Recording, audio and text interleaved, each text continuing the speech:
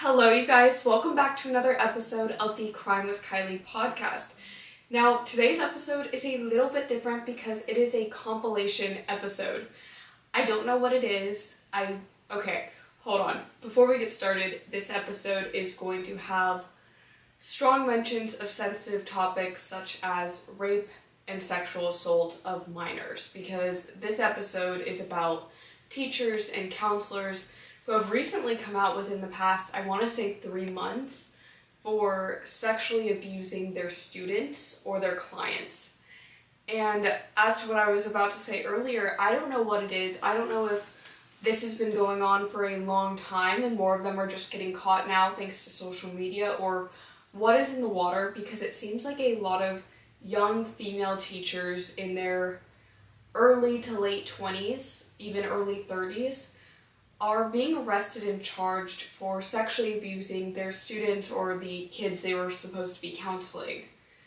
And with all these cases popping up, I kind of just wanted to put it out there, especially for parents and other teachers especially, to be aware that these things are going on. So this episode in particular is going to be very heavy on sensitive, graphic, and mature content. The teacher we're going to start with is a teacher who was just arrested last week. Adriana Rullan, age 27, was arrested on December 20th of 2023. Now, Adriana was a teacher as well as a coach at Antonio Gonzalez Middle School. This middle school is located in Texas. She was first caught for what she was doing on November 27th of 2023, and it's thought that she was abusing this 13-year-old boy, a student of hers, since August of 2023. So how this all came to light is that the boy was out shopping with his parents and somehow the boy could afford something that costs $133. And he's a 13-year-old, so of course he doesn't have a job, so most of the money that he gets comes from his parents, or things like birthdays, Christmases, when you get cards with money. So his parents were very confused, his parents being his mother as well as his stepfather. And we're not using names here because this case involves a minor, so for his identity protection, all of the names are, except for Adriana's, are going to be private. So the mom and stepfather were very confused because they did not know where he got this money from. So they asked him, they're like, where did you get the money for this? And he said that he got it from some very close friends of his. Okay, his close friend should also be like 12, 13, maybe 14 years old. That doesn't make sense that his close friends would just give him money. So his stepfather started going through the boy's Cash App, and he had some very strange reoccurring transactions. These transactions were from someone with the name Rullan, and the profile picture was just of a dog. And these Cash App transactions were pretty frequent. So then the stepdad starts going through the boy's text messages and he finds the name Adriana. And the name Adriana has some pink hearts by the name. And that is when he got really disturbed, because these text messages, some of them were of sexual nature. And the stepdad decided to call this number from the boy's phone. So he's calling from the boy's phone and a woman answers and he's like, "Who is this? Who is this? Who is this?" And the woman on the other line, Adriana, was obviously expecting the 13-year-old boy. And eventually, through the course of the conversation, she admitted that she was the 13-year-old boy's teacher from school.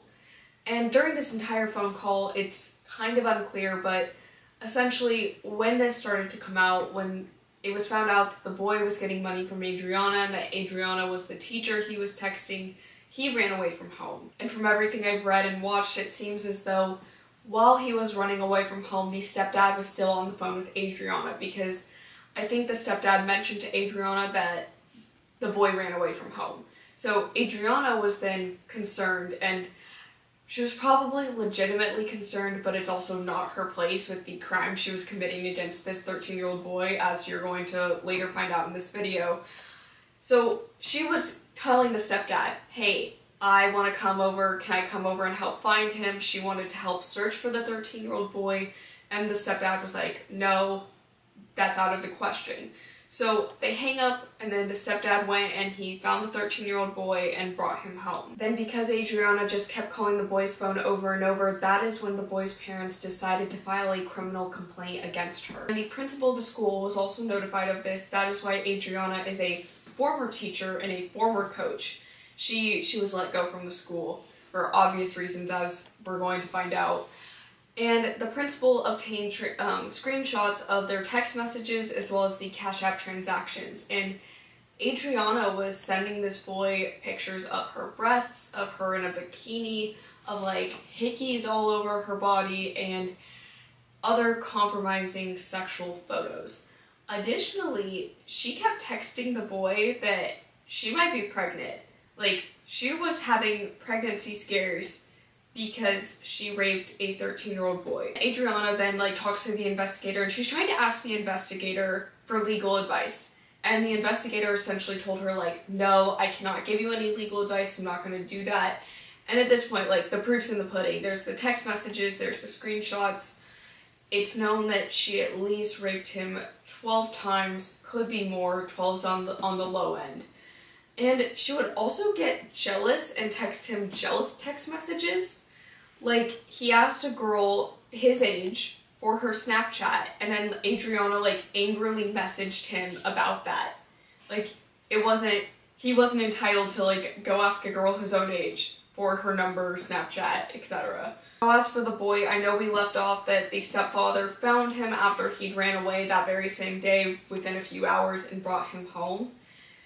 Now, the 13-year-old boy did try to self-harm after this all came out, after the inappropriate relationship with his teacher came out, and that must have been very hard on him because his brain's not developed, he's a child, people from the school know, his principal knows, his parents know, and it's not his fault. And so because he did try to harm himself, he was sent to a nearby medical center near his home, but then he was transferred to a mental hospital. And even though this is all known, Adriana, for whatever reason, was allowed to have bond, and she was allowed out on bond the very same day that she was arrested, so December 20th of 2023.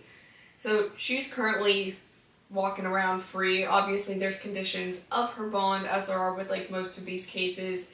They usually cannot have unsupervised contact with minors, they cannot try to contact the victim, etc. She was charged with, I believe, an improper relationship between educator and student, and the student's a minor, which that was a second-degree felony. Then the first-degree felony was improper contact with a child under the age of 14, sexual contact in particular, which was a first-degree felony, and then continuous sexual abuse to a child under the age of 14, which is a first-degree felony. Now, seeing as though this case is so recent, a court date has not yet been publicly set for Adriana. So a summary for this case so far is that from August 18th to November 19th of 2023, Adriana had an inappropriate sexual relationship with the 13-year-old boy.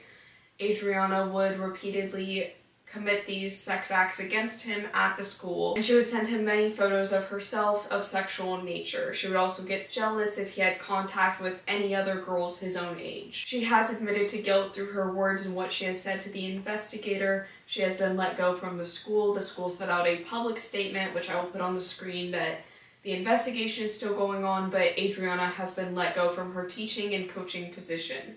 It is also currently unknown whether or not the 13-year-old boy is okay enough to be home, whether or not he is in the mental hospital still or is at home with his family. Now, this next case we know a lot more about, and I have covered it so many times on TikTok, Instagram, etc. through short-form content, but this is the case so far against Payton Shires, who is 24 years old. She's from Ohio. She had just received her social work license in June of 2023, and she sexually abused one of her clients who was a minor, and she did this when she was employed at the National Youth Advocate Center in Ohio. Now, this boy was also 13 years old, just like the boy in the last case that we talked about, and he was having issues with his mental health, so he was supposed to receive mental health counseling from Payton Shires. And this all started to come to light on September 27th of 2023 when the boy's mother called the police. Now, the mom was going through her son's phone and she found some very disturbing text messages from Payton Shires.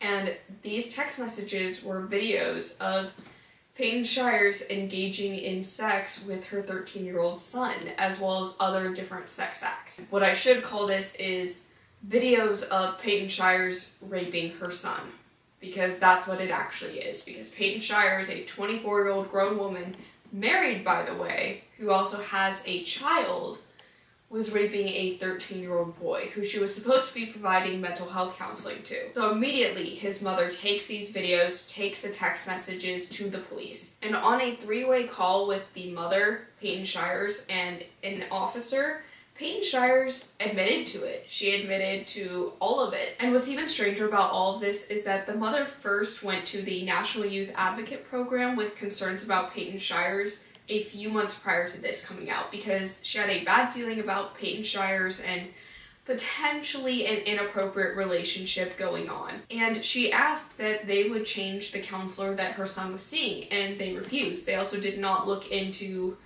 Payton Shires' background or anything like that whatsoever. They did not do an investigation at all, despite the mother's concerns. And they really should have done a background check, because they would not have found that Payton Shires had anything legal against her previously, but they would have found out that the man that Payton Shires married was actually in prison for 4 years for the rape of an underage girl. However, okay, so that's what the man was accused of. That's what he was initially charged with. However, I believe he took a plea deal, which kind of got that charge changed to like sexual misconduct or like inappropriate relations with a minor. So he was in prison, and he's a pedophile, and then she married him, and then they had a child together. And then Payton Shires became a pedophile herself, or maybe she was the entire time. So they did not. The National Youth Advocate Program definitely failed here, and that is why the mother and son are now also suing the National Youth Advocate Program as well as Payton Shires, because that program is designed for protecting and helping families and children, and it kind of did the opposite by hiring Payton Shires. So that rant over, Payton Shires was actually let out on bond for the first time on October 12th of 2023. She posted a $500,000 bond. However, she was arrested just a few days later on October 26th of 2023. Why was she rearrested? Oh, she violated the terms of her bond and then decided to commit another crime altogether. So, as we mentioned with the last video, especially when it comes to cases like these, terms of the bond are usually you cannot come in contact with the victim, you cannot have unsupervised contact with minors, etc. So, she came over to the boy's house where him and his mother lived with a gun, and Payton Shires started threatening to kill the boy's mother and also kill herself.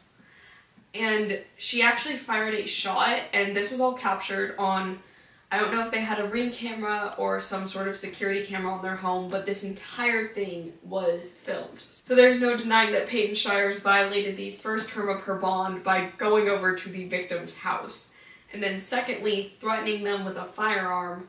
Third of all, actually firing the firearm. So because of all of that, Payton Shires was rearrested, and now she's being held without bond, which I think they should have done in the first place, to be honest, because there was literal evidence. Like, the videos, she admitted it verbatim over the phone, in person. The videos and photos of her raping the 13-year-old boy. Like, how is that not something you hold someone for without bond? Like, they are clearly a threat to children. Anyways, Payton Shires now being held without bond. She got 2 new charges against her. The 2 new charges were like intimidation of a witness, 2 charges for that on top of like the sexual assault charges that she received. And although she's now being held without bond, her social work license has not yet been revoked. Now we're going to go over a few more details of Payton's personal life, as in her husband/fiance, her child, and her own social media posts. So her husband/fiance, some sources say husband, some say fiance, so one or the other. She's with him, they have a child together. His name is Nicholas Rafter. And if you're curious about his initial charges were rape, sexual battery, and unlawful sexual conduct with a minor. And those were connected to the crime he committed against a 14-year-old girl in 2015, November 2015. For those 9 months, he was held in Marion Correctional Institute in Ohio. And rape is a very intentional crime in itself, but to make matters worse, the 14-year-old girl was unaware of what was happening because he had drugged her. He had knowingly drugged her and then knowingly raped her, and The only thing that he actually got convicted of at the end of the day was child endangerment, and I cannot believe that he only served 9 months in prison for that. That is absolutely disgusting, and I hope that that is reevaluated. Now, along with the 9 months that he spent in prison for the child endangerment charges, he was actually supposed to spend another 4 years and 11 months in prison, and those years, that sentence was actually for burglary. So he actually got out early, and he was released in August of 2017. Then it was only 2 years after his release that he started dating Payton Shires. And the other weird connection between Shires and Rafters is that they actually both have the same lawyer. So the lawyer that represented him in his case is now representing Payton Shires. Additionally, going through Payton Shires' social media, now everything's pretty much like wiped clean.